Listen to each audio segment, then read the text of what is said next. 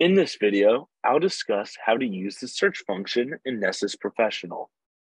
Many pages, such as the scans page here, have a search box that easily helps you filter out items in the grid below.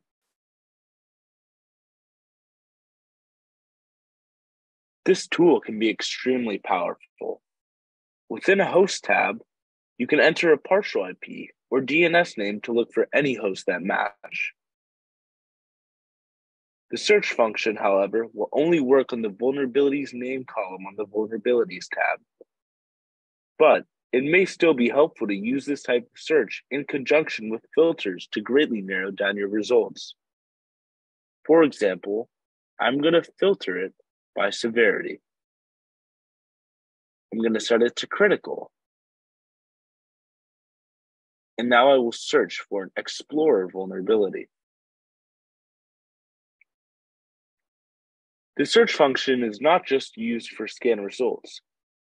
You can use it to look for specific advanced settings and many other features in Nessus.